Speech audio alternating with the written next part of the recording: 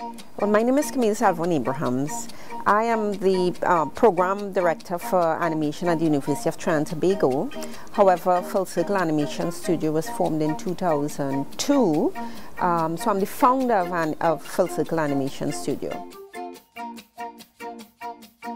Over the years, I've really focused a lot on the development of animation rather than the business of animation, and which is why I headed into the education side of it, because I honestly believe that in order for an industry to grow, we have to grow our people. So that's my direction.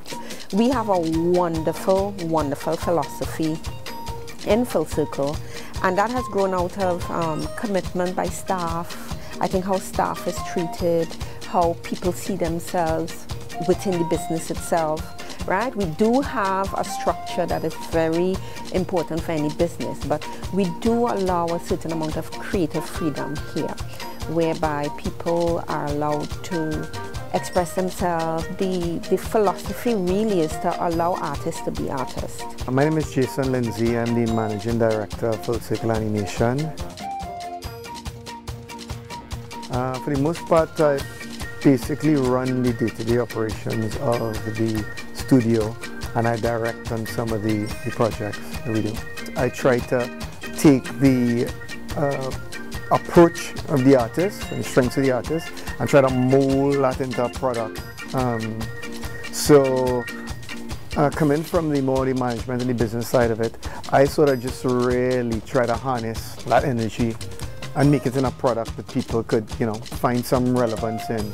I don't try to dictate too much the input in terms of the creativity. So we do a lot of work for clients, so what we call service work, which is animation production or design for somebody else, and we also develop our own intellectual property that we pitch to producers abroad for development and broadcast, essentially. Well, I think as a team we would be lens flare white. I mean, for a couple of reasons. Because we always refer to the lens flare effect in animation. And white because, all colors come from white. So I think that sort of emphasizes the team element. Maybe different people playing different roles, which we couldn't do it without any one of those colors. We wouldn't get back to the white.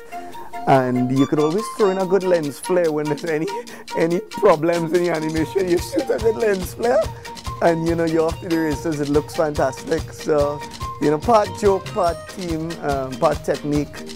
Lens flare white would be our color, I think, as a team.